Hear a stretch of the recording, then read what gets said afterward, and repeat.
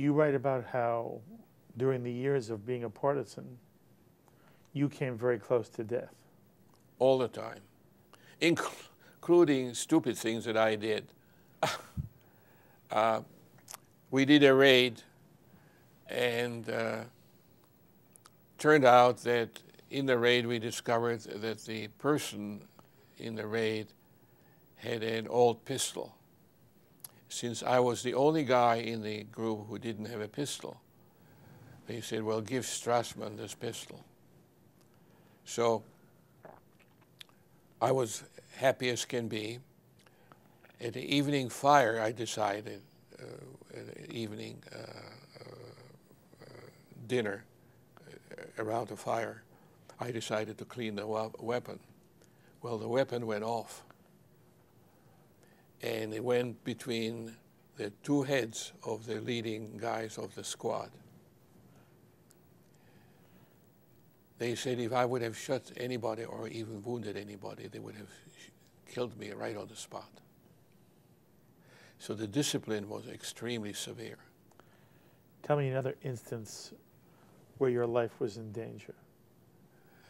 Oh my God. There was one case where I was young and disposable, more disposable than the others. I was usually sent ahead of everybody else into the village to see if it's occupied or if somebody is there. So I go into this village. For reasons that I did not know, I took my rifle, and instead of carrying it on my shoulder, I carried the rifle behind my coat.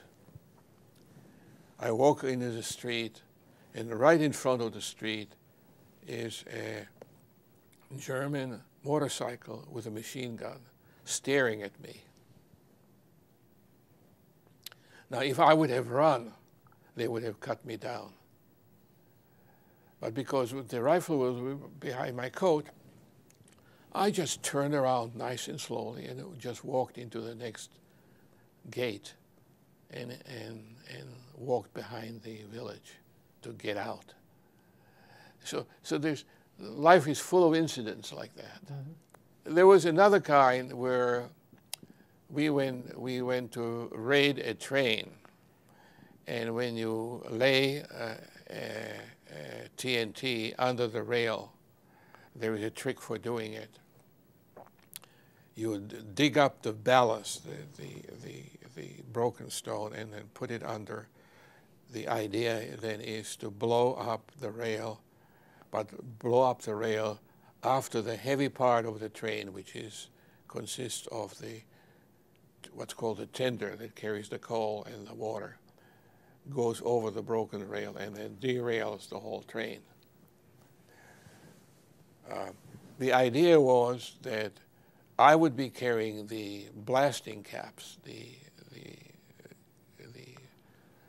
blasting caps which start the explosion.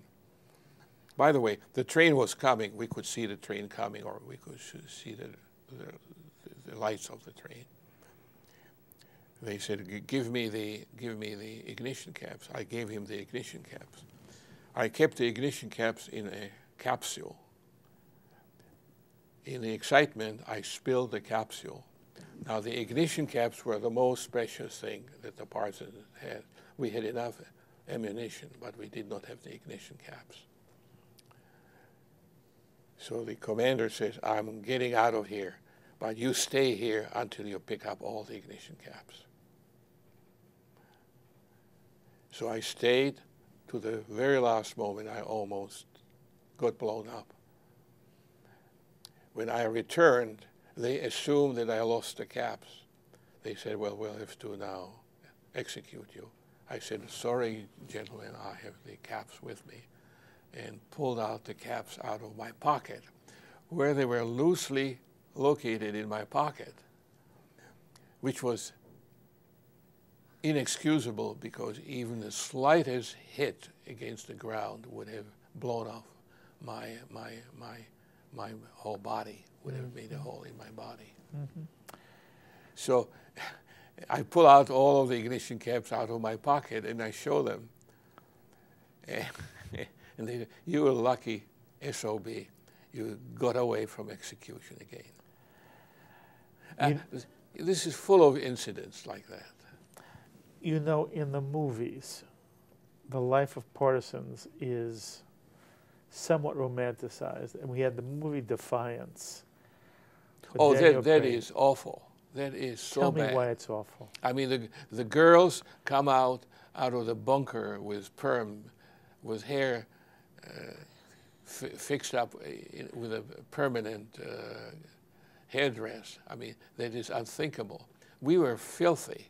We were filthy. We were unwashed. We were stinking all the time. Was there anything, I'm not meaning romantic in the love sense between man and woman. I'm talking about romantic in the sense of literature, gallantry. Was there anything romantic about your life as a partisan? Well, to me, it was another form of hell. Some of the Russian partisans who, some of them were being thrown into the partisan warfare for the second time by the commissars. These people were looking at the time when they were in the partisans with the Slovaks as an opportunity for liberation. And there were women who lived with these guys. You know, we were all cooped up in dugouts, so-called zemlyanka. These are improvised short-term underground living quarters. So all kinds of stuff was going on. Sexual stuff? Sexual stuff, of course. For you too? For me, I was a kid. I was trying to survive. The idea of looking at a girl or anything like that was just beyond belief. Mm-hmm. You went on missions, so you would blow up a train. Did you ever have to kill anybody? I have no idea.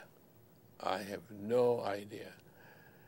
We did a number of ambush.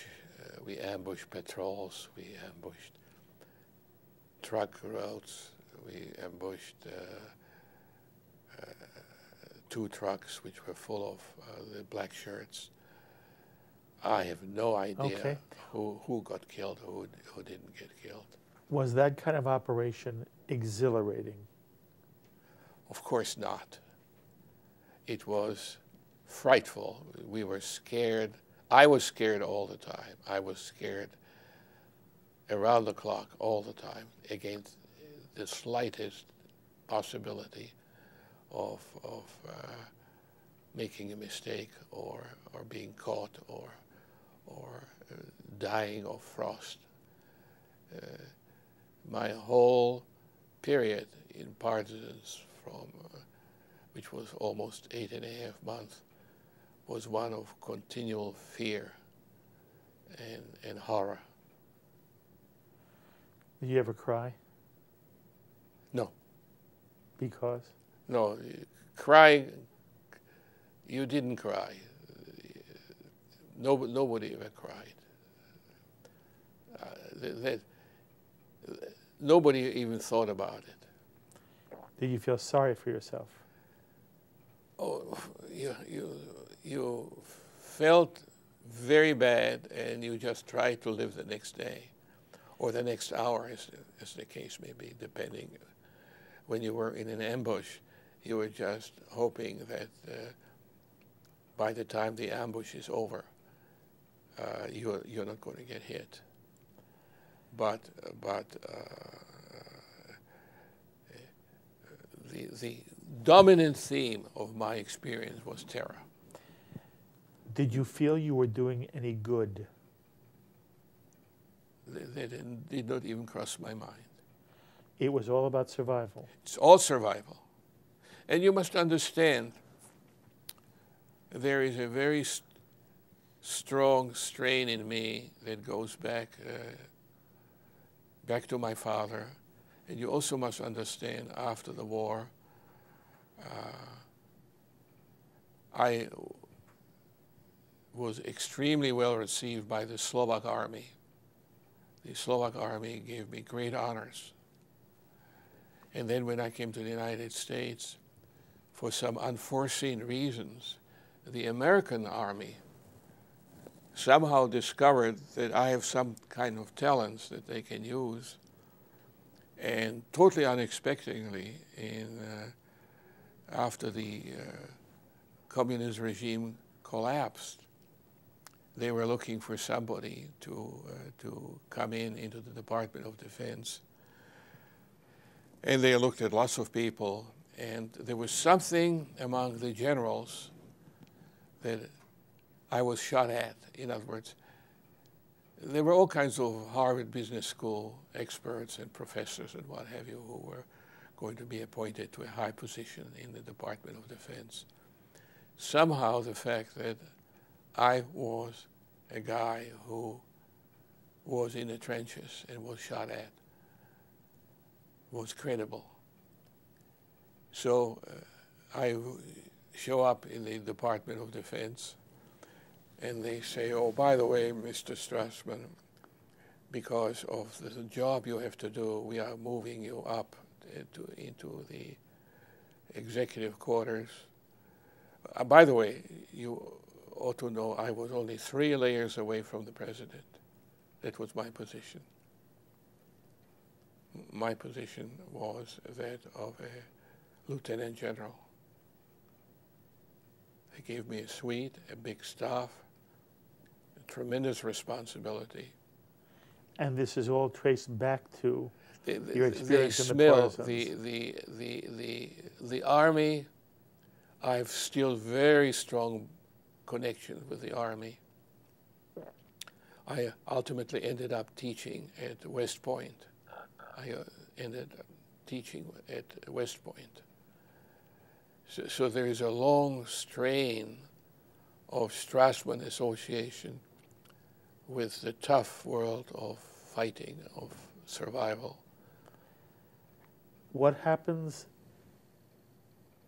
to this partisan experience that it comes to an end? Well, what happens is we are totally decimated, sick. I have bleeding pleurisy. I have frostbite on my feet, but my lungs were bleeding. In March 25th, we crossed the line, the battle line between the Germans and the Russians. Immediately after we crossed the line, at the other end is the NKVD, who sorts out all the potential Russians who pretend they were partisan, but in fact they were running away from the Russians. NKVD was the original secret police, and when they looked at me, said, "Well, you are a Jew boy. You just go into wherever you want to go." And I said, "Well, I want to go into the army." So they said, "Well, they need you." So they shipped me to the Slovak army. In those days, it was a Czechoslovak army. And I showed up at the headquarters of the Czechoslovak army. And they say, "Oh, you are a partisan, we need you." So they decided, and this is still in March, before the end of the war, that they need a squad of cutthroats who would go into Western Czechoslovakia and do what's called ethnic cleansing. And I was just the guy for that. So they put me through a 2-week officer training course. I was too young to get an officer commission, so they made me a corporal. But they made me corporal on the day when the war ended. So, but I went from the partisans directly into the Czechoslovak army. What do you mean that you are the perfect person for ethnic cleansing? Well, uh, I was reckless. I was a risk taker. I hated Germans. My rifle had the word vengeance on it. They needed people who will go into so-called Sudetenland. The Germans during 1938 occupied part of Czechoslovakia and moved Germans there. So we were going to clean the whole area of all the Germans. Yes, the ethnic cleansing was of Germans. Of course. We were going to ethnic cleanse the rest of Czechoslovakia of Germans. As it turned out, you never had to do that. Never had to do it because the Germans ran away to the west. So what about liberation and the end of the war? What was that like? The end of the war. The end of the war was a sort of a non-event. You know, the people were making noise, people were shooting weapons. Do you remember, though, how it happens? Oh, they just announced the end of the war is here, that's all. Did it come as a surprise? I was in officer training course. I was already being set up for what comes after the war. To me, the only question was not if there's the end of the war, but on which day it will come. So what happened to the rest of your family? Well, I took my Tommy gun and my new uniform and went back to the town, to the house where my parents were. It was, of course, occupied by the people who my father gave the store to. They were petrified when they saw me with my Tommy gun and immediately gave me the best bedroom but nobody was home. Nobody knew who was where. Neither father, mother, uncles. There's a whole list of a family. And then, of course, I was assigned as a military aide, as actually a bodyguard to a colonel of the NKVD who needed a bodyguard. I don't know why he needed a bodyguard, but he wanted to have a bodyguard. And while I was a bodyguard in Bratislava, I kept going daily to the Jewish agency that had a corkboard, because all the Jews who were coming back from concentration camp were posting their whereabouts, who is survived, who is alive, and who is where. And suddenly the name of my sister pops up. So I met my sister. Where? In Trenčín. And she was in love with the only Jew who remained in Slovakia. He was a man who courted her for years. And he survived by being walled in behind a wall, artificial wall that was put into a corridor. In other words, when the Germans came in '44, his friends built a wall in a corridor, so the corridor was actually shorter. And he slipped behind the wall, and at the bottom of the wall, they were giving him food every day. So this guy survived. When he survived, he was very sick, but my sister married him anyway. He died shortly thereafter. And your parents? Oh, they never returned. How do you know what happened to them?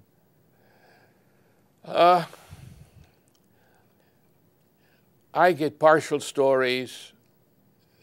There are people who knew about it or heard about it.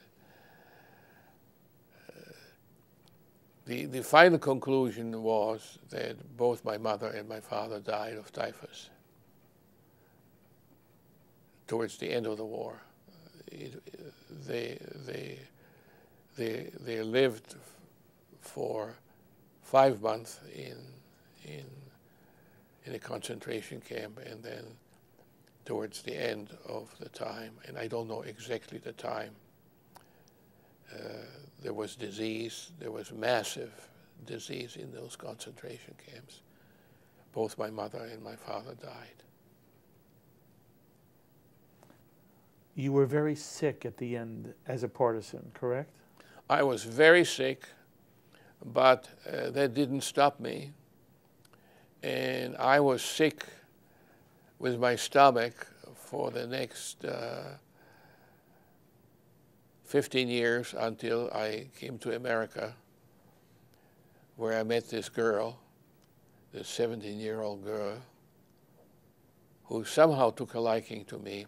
I was really a rundown, slightly nervous young man. Were you? Because to look at you now, there's none of that. And yes, there's none of that now. She's a very unusual girl, Mona, and she said, "I want to marry you," and that was it. You did. So we've been married now 63 years.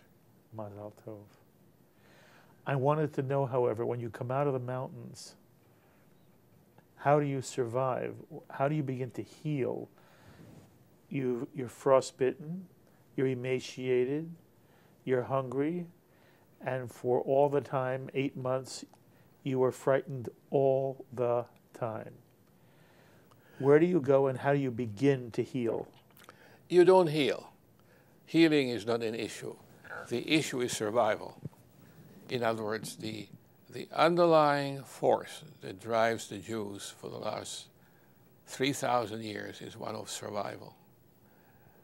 And the question is, how do you survive? What do you do to live in a hostile environment? What kind of adaptations do you make? And for me, that was very simple. I've always followed a rule, a very simple rule of survival.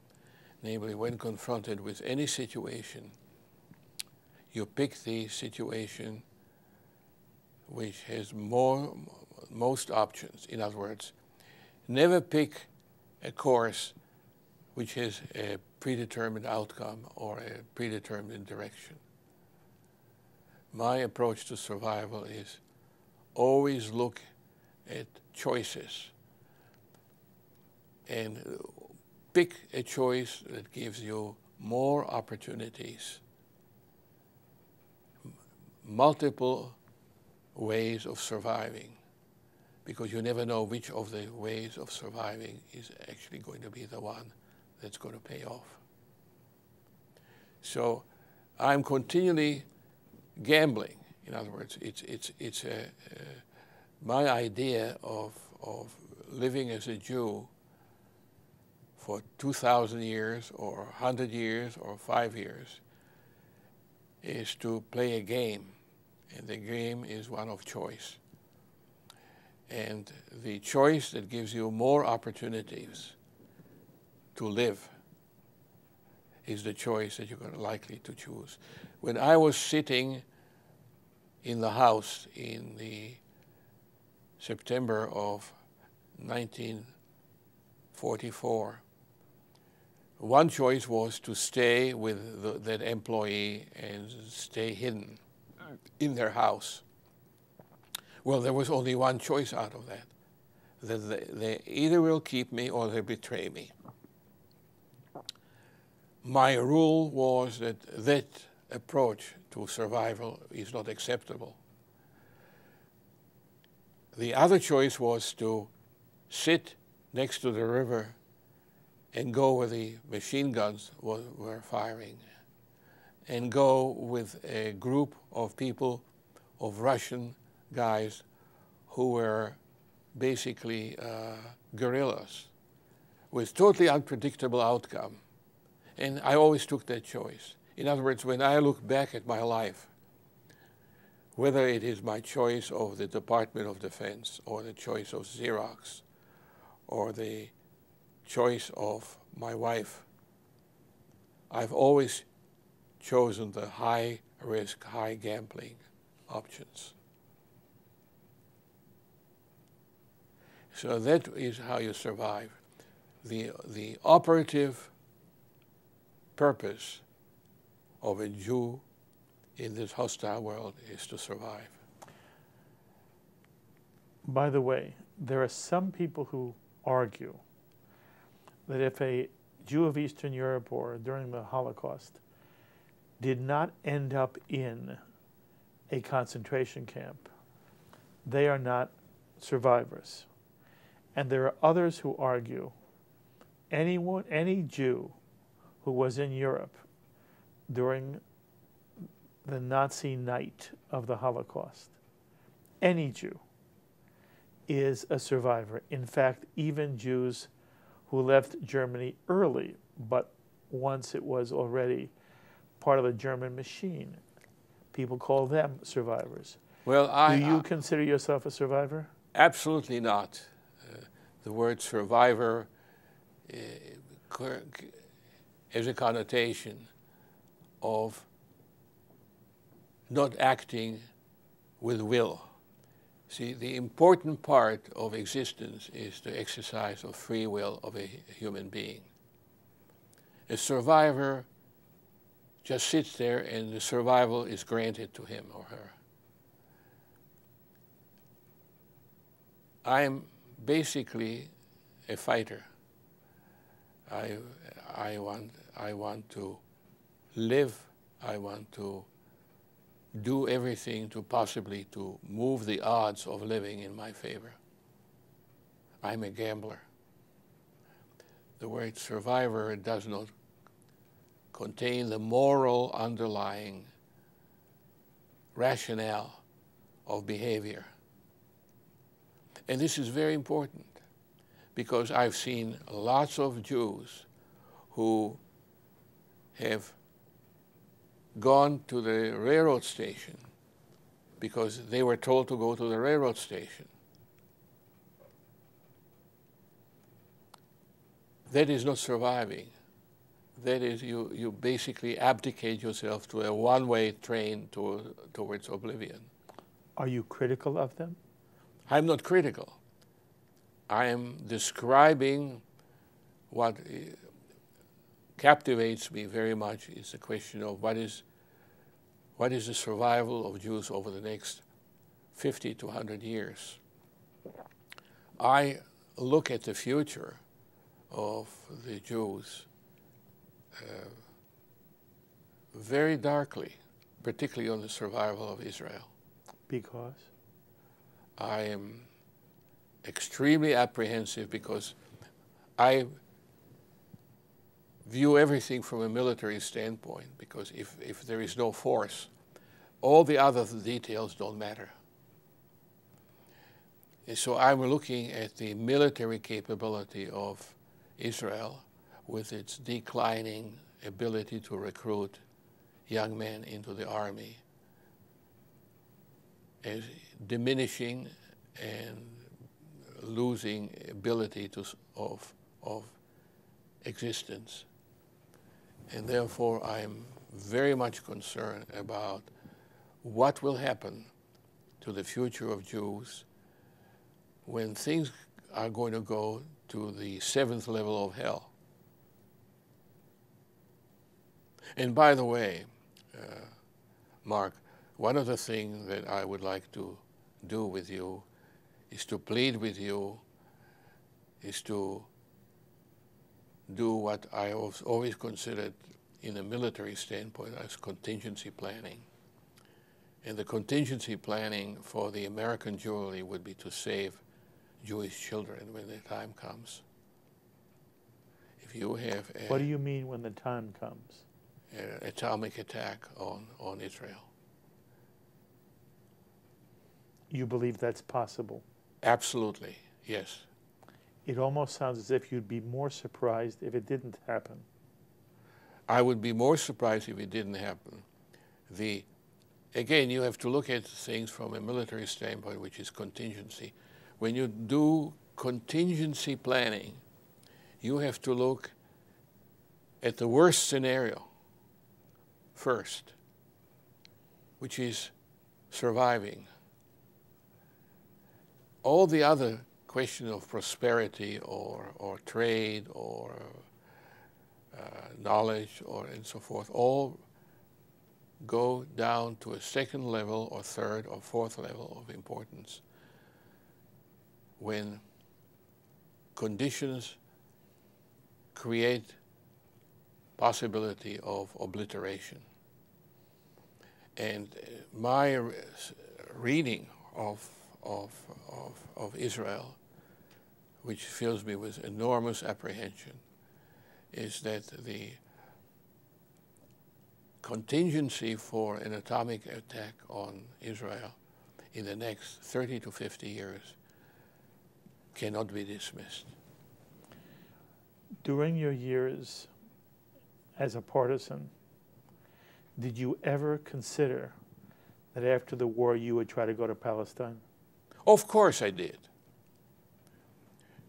I went to Palestine. I went in Palestine because all my associates from Trenchin went to Kibbutz Dalia. So I went to Israel as an employee of a Jewish agency to survey land. But this is after 48, after the state is established. Yeah, after the state. Did you ever consider being part of those who were, right after the war, many Jews went to Palestine? Did that ever occur to you? Of course it did. That's why I went to Israel to see whether it's going to fit me. When? I went to in 1950. Okay, but you didn't go immediately after the war. Not immediately after the war. Was there a reason? Circumstance or desire? Well, there were circumstances that had to do with the fact that in 1946, 47, I was engaged in just recovering my health and my sanity. I left in 1948 Slovakia. In other words, this was one of the situations which is my arithmetic of looking at contingency. I said, I cannot live in Slovakia. I have to get out of Slovakia. So I went to England. And I started looking at my future. In the spring of 1948, I was seriously considering to go to Israel as a fighter and concluded that that would not really be the right choice because I wanted to get an education. You must understand, I had no education. I didn't go to school since the 1939, so I did not even have high school education. So when I look at the trade-offs as a human being for survival, my number one priority was to get an education. And that's what I did. I came to the United States in 48. In 49, I went to Cooper Union. Did you have family here? No, no family. You came all alone? All alone. I have always been, until Israel came here, I was always apprehensive about the militancy of the Jewish population. That it wasn't strong enough. Wasn't strong enough, with the exception of Hashem and Hatzair and the people who went to kibbutz to survive. Very often there's the criticism, the cliche criticism I grew up with, that the Jewish population of Europe went meekly like lambs to the slaughter. And there is criticism of the Jewish community embedded in that statement. Paul, are you making that statement And are you critical of the Jewish community that went to the train and got in the boxcar? Well, you are simplifying the whole thing, because it's not just the act of going to the train. It requires a mental orientation towards fighting. It requires a culture rooted in resistance. In other words, it's not just going meekly to the cattle cars. This is just a final act of giving up. What I object to is the culture which is not militant enough, which is not strong enough, which is not educated enough, hasn't learned enough of what are the ways by which one can deal with these extreme conditions. So I cannot blame them for going meekly to the cattle cars. What I can blame is much of the rabbinical culture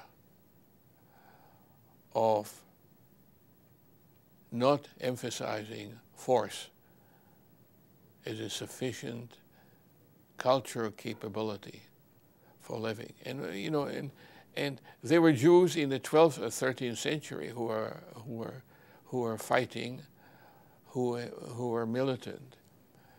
My father was one of the rare officers. So I carry this idea with me as a part of a culture rather than just an act of giving up. I would like to see the Jewish culture for the next 100 years to be much more militant, to be trained, to be educated on militancy, to be educated. All of my kids are sharpshooters. All of my kids are involved in survival. All of my kids are Eagle Scouts. I mean, there's much more to living in a hostile world than just whether you do or don't go to the railroad station.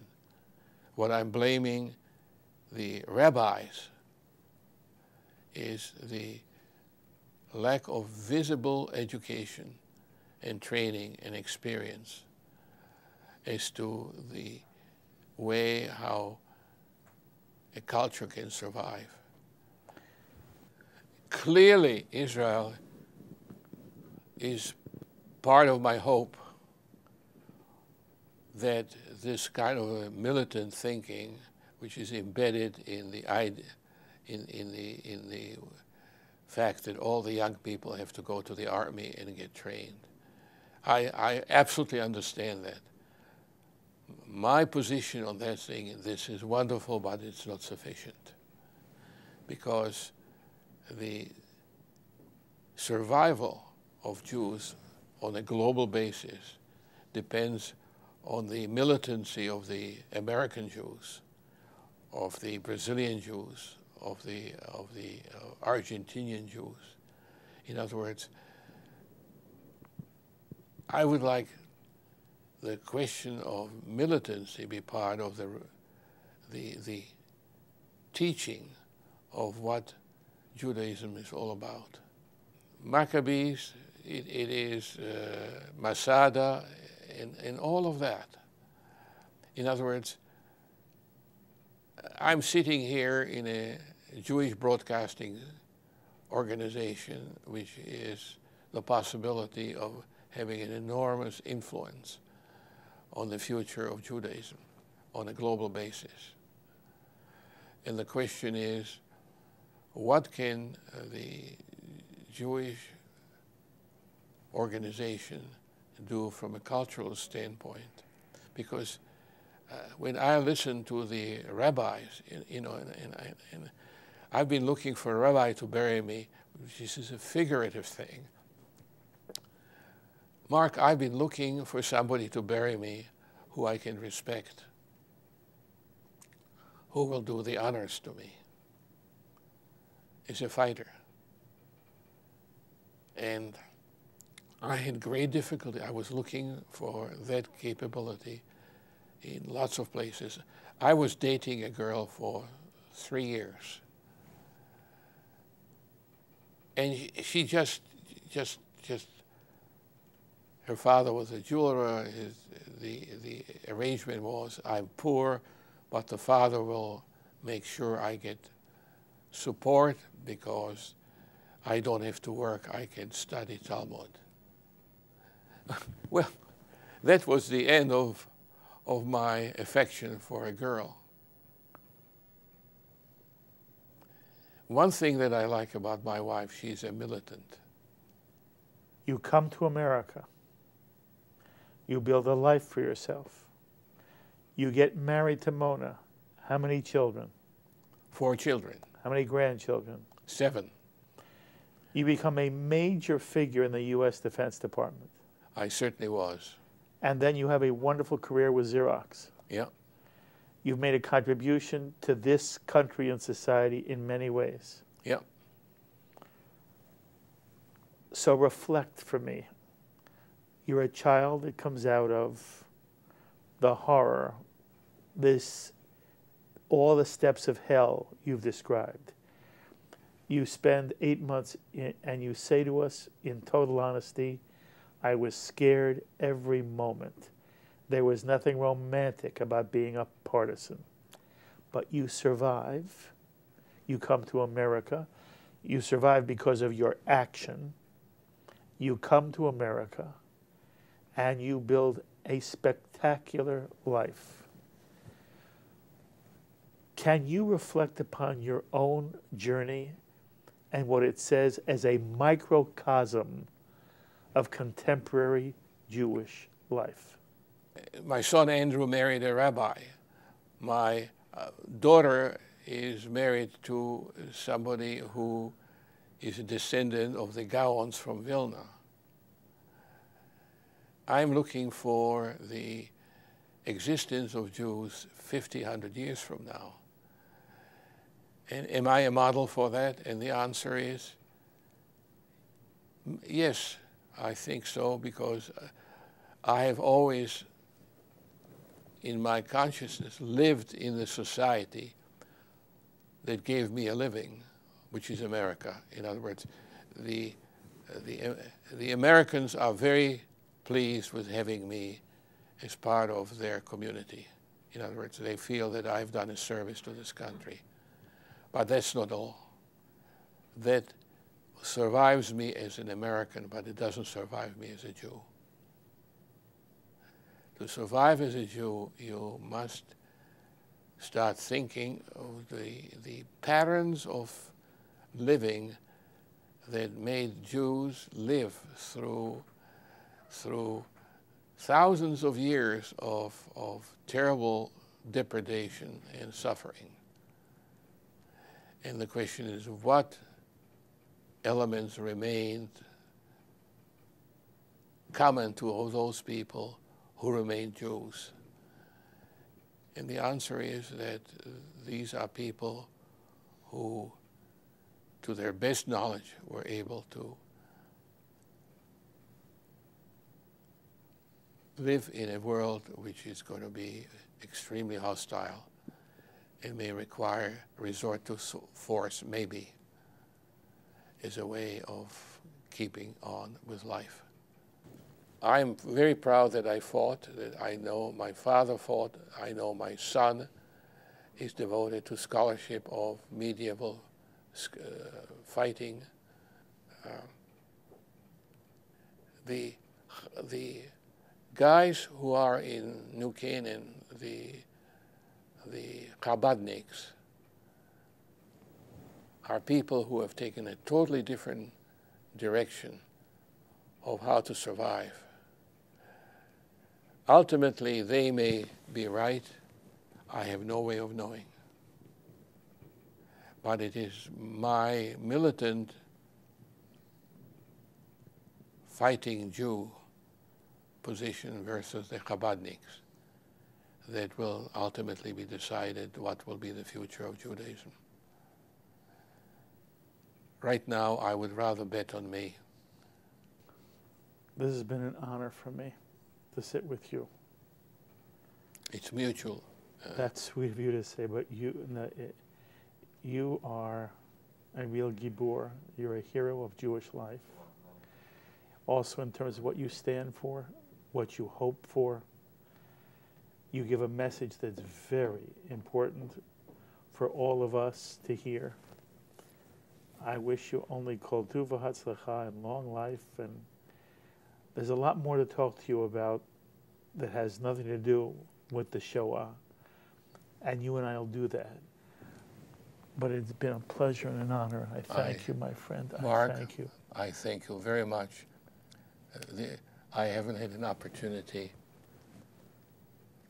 like this in a long, long time to talk to somebody as understanding as yourself, Mark.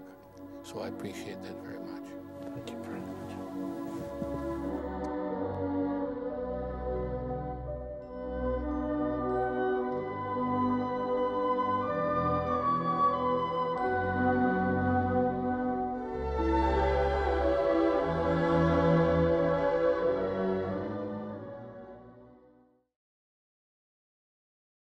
We would be pleased to send a complimentary DVD of this program to anyone who wishes to support JBS, the Jewish Broadcasting Service, with a tax-deductible gift of $36, double chai or more, to the nonprofit organization Jewish Education in Media.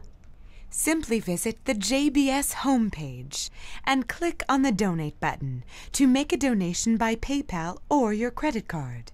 And please indicate the program for which you would like a DVD.